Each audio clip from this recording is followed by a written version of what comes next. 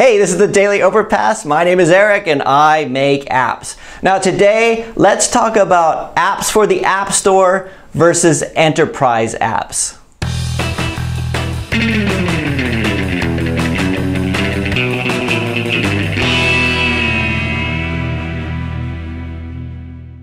Okay, so last week I did episode 399, which is about whether or not you should work on a successful project even if you're not interested in it, right? And in that video I talked about how a lot of our client work lately is construction companies, so we're doing a lot of construction apps lately, which is kind of a strange niche to be in, but still kind of cool, right? And there was a really good comment on that video from Shah Amroy, and it was a long comment, but at the end he asked this question. He said, question, what would a construction app include? Features, etc.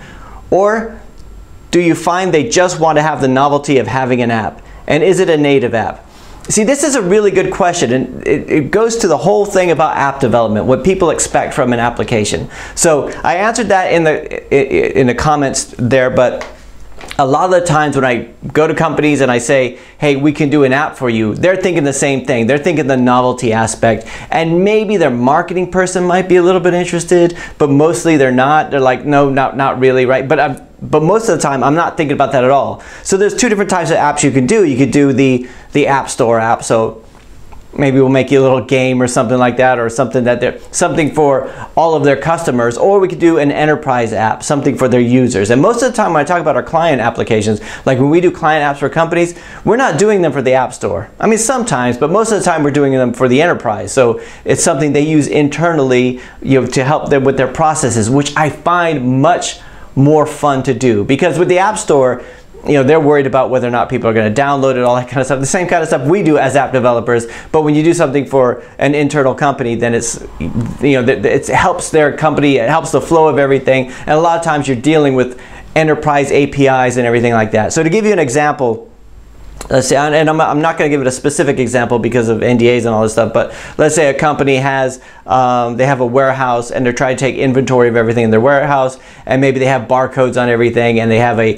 database of barcodes. Well, they should be able to use their phone and just go around and scan those things and maybe take a picture of it. They got GPS coordinates. So we talk about the phone, you have all these things on it, right? Things that maybe you could do with a website, maybe, but you just have all this power at your fingertips, and people are carrying around voluntarily. They have this supercomputer in their pocket. Why not release an app to their employees so they can use it to make their jobs easier? And because we're software developers, we can look at, and because it's bespoke, we can look at, like, what is your API here? Does it need to interface with SharePoint or Salesforce or whatever backend system over here? Or do you have this proprietary thing over here where we have to write this REST API for? We could do all that kind of stuff, right? So that's much more fun, because you have a limited amount of users, but it'll probably be a lot more useful for them. And I talk about this before. I said this over and over again. I think the apps are going to go with the way the web did. Like when the dot-com boom in the 2000s, early 2000s, everyone was going, I'm going to become a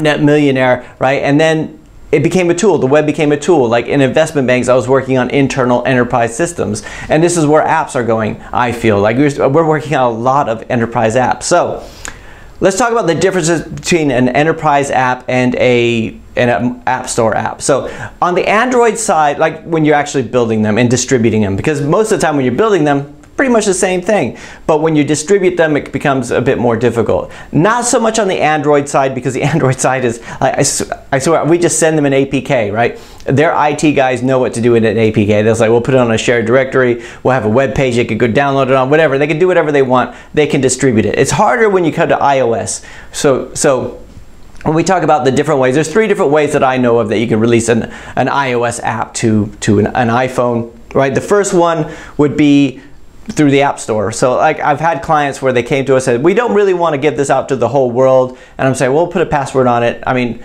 the likelihood is nobody's going to go download it without you sending them a link anyway. We won't do any marketing on it and everything. And sometimes that's enough, but it's still kind of like, most of the time there's security people are like, I don't know if I like that. The second way, which is I find much easier than any of the others, is the volume purchasing program, or the VPP. So that if you release an app on iOS, you can see when you go to the pricing and distribution, there's a B2B apps section down there, and you can select that. And basically what they do, so your client will set up a volume purchasing program with Apple, and then they will add all their users to it.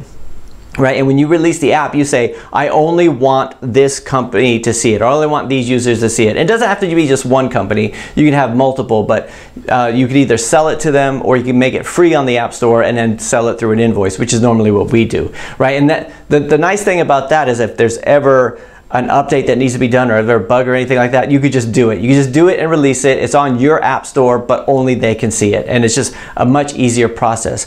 And the third way is through the enterprise distribution program, which is a way for them to actually release the apps without going through iTunes, without having to go through the app stores and anything like that. They can just release it through a shared drive, or they can have a web page and you just go download a link and everything like that. Now, when we've done this for clients, it has not been so easy because we have to get access to their developer account, we have to get access to their different accounts, download the certificate. Sometimes because they only have 2 certificates per account, sometimes you have to kick someone else off, or you have to share a certificate with someone else. And it's been round and round, and then once a year that certificate expires and then the app just dies and you have to rebuild it again. So that's a little bit different. So for those of you guys who are looking to work with clients and you're looking to work with companies, think about the enterprise applications, because if you try to market it as, hey, we can make it this nice little game, which is, by the way, that is the hardest thing to get people to get over, right? When I say we're going to do an app, they think I'm talking games. They think I'm talking about some cute little thing that they could do, and maybe they can have like a dancing bear that promotes their company, and they're thinking, I'm not really interested in that. And I said,